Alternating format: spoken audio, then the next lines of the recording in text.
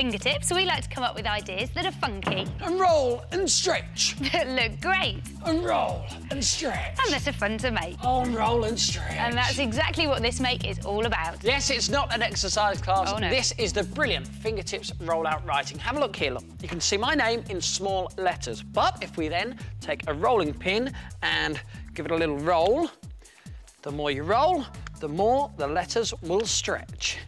Roll and stretch. It looks fantastic, and once you've rolled out your stretchy writing, you can make it into all sorts of things. How about a nameplate to go on your door? Just stick it up, and then everyone will know whose room it is. And we give rolled out writing a fingertips difficulty rating of 2. Nice and easy to get rolling and stretching. First of all, you need to get your fingertips on some oven-baked clay, which you can buy in most art and craft shops, and you need 2 different colours. So first of all, take a ball of clay about this size, and you want to roll it into a thick sausage. This will be the background colour of your sign. Now, to make the stretchy letters, use your other colour of oven-baked clay and roll it out into thin sausages like this. Then, get yourself a blunt knife and just cut off little bits to actually make the letters, like that, and then spell the word. Now, I'm going to go for fingertips, so let's start off with the F.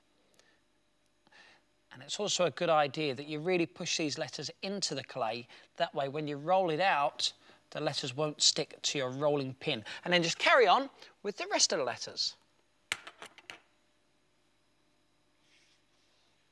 And when they're all done, get your rolling pin and gently and slowly roll your sausage out flat.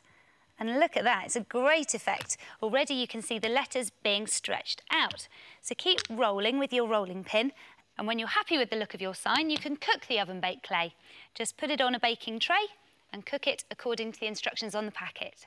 Now, when it's cooked and cooled down, it will be hard like this. And to give it a nice shiny finish, use some varnish and paint your whole sign. Now, when you've covered the whole thing, allow it to dry and then stick some card or foam that you can get from a craft shop on the back. And your final thing you need to do is get some of these sticky tabs. Stick one there, and now you can stick it to your door. Just about there. Now, this is such a cool idea. You don't just have to use it to make door signs. No, why not have a go at making badges using fingertips rolled out writing?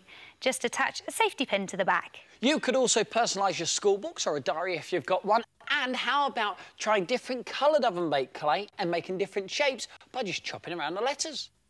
Or check out this rolled out writing desk plaque. You think this is about you, don't you, Stephen? Stephen! No sign of him. Sign of him.